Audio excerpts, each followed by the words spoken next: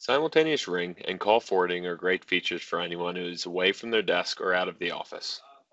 When simultaneous ring is activated, the incoming call will go to both your Lync phone and the secondary number you designate, which is usually your cell phone. However, with call forwarding, incoming calls never ring on your Lync phone and go straight to the number or contact you designate. This is a great feature if you are out of the office and would like your calls to be forwarded to someone else on your team. To activate simultaneous ring, click the phone icon at the bottom of the Lync contact list. Hover over simultaneous ring at the bottom and this will bring up the options that you have. So right here we have my work number, my mobile number, or we can add in a new number.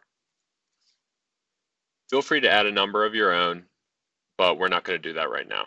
We're going to go back down to the phone icon and we're going to go to simultaneous ring and we are going to do simultaneous ring on my work number. Now simultaneous ring is on. To turn it off, go to turn off call forwarding. This will turn off all call forwarding or simultaneous ring. To activate call forwarding, use the same phone icon at the bottom of the contact list. Hover over forward calls to and you'll see the different options you can choose. Now go down to new name or contact to bring up a secondary contact list.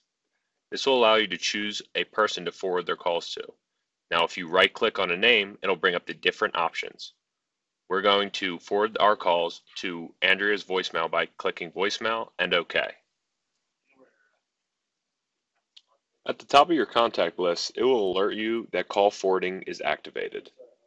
Press turn off to deactivate.